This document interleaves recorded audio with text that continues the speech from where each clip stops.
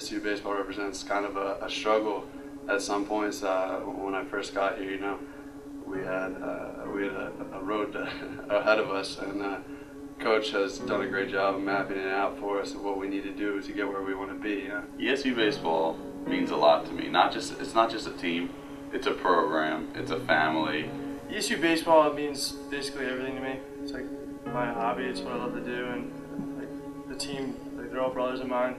They're more than just like friends and teammates, they're like family. What does ESU baseball mean to me? It means a lot. It means winning, it means hard work, and it means family. We have a huge family that we have. We go down deep.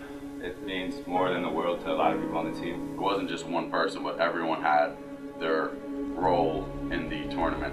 So that made it really special that it was a team effort.